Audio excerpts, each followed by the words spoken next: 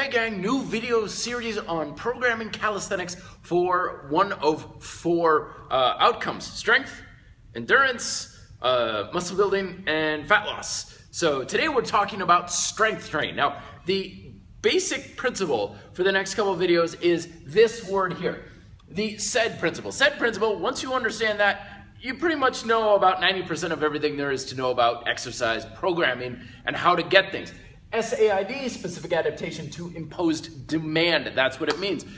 One of the biggest rules of the SAID principle is you gain what you challenge. Okay, so if you want strength, challenge your strength. You want endurance, challenge your endurance. You want the ability to run faster, challenge your ability to run faster. Okay, so here's how you can program your workouts a little bit more to challenge your strength side of things. Number one, we're looking for relatively low reps and high resistance. So if you're not familiar with progressive calisthenics, how to make a push-up really, really hard, refer to things like Convict Conditioning. But you can take any basic body weight exercise and adjust it exactly as if you would like weight on a barbell or dumbbell, where you could go from crazy easy to crazy ridiculous hard. I was doing push-up variations today, and I was basically swearing as a sailor to get 3 reps. Okay, so you want a high resistance, which makes you do low reps. Usually like 3 to 5-ish or so. Don't get too caught up in the number exactly. We've got this idea within our fitness culture, like if you do a certain rep range, you're training a certain thing, and if you do a different rep range, you're training for a different thing. That's not entirely true, okay? The thing is, no matter what you do, you're always building strength, muscle, endurance, burning fat. All of these things you're always doing regardless of what your workout looks like.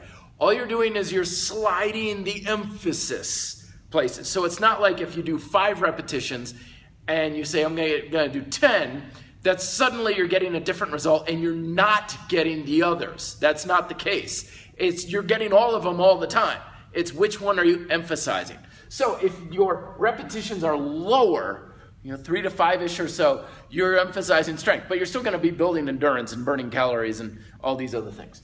Long rest periods are also key. Okay, so this is very hard on the nervous system. So resting, usually you got to play this one out, but 90 seconds, 2 minutes or so. Sometimes in the powerlifting world, you have guys resting 5, 10 minutes at a time.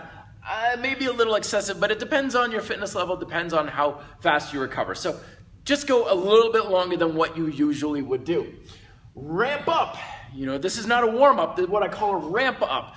So you can't just jump up to a heavy barbell and just start lifting the crap out of it, even if you are very strong. You got to increase the repetition, the resistance to get your nervous system and your mind really used to it. So you do the same thing with calisthenics. So if you're really at like 3 to 5 repetitions for like step 8 in Convict Conditioning, start on like step 2, and then step 3, step 4, step 5. You're not really exhausting yourself on these things though. You do like 5 to 8 repetitions, about 70% of fatigue at the very most. It's just giving your body and mind a chance to get used to the exercise.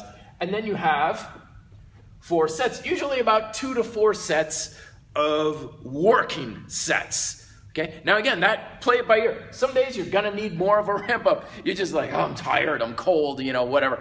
So let the ramp up be slower, be a more gradual step up, and then 2 to 4 sets. If you're tired, 2, 3, but really balls to the wall, everything you got on each rep. And that is your basic idea of training for strength. In the next video, we'll be discussing training for endurance.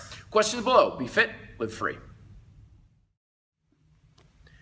Hey gang, if you like my video, I appreciate it if you give that like button down there a click. Don't forget to subscribe to my channel.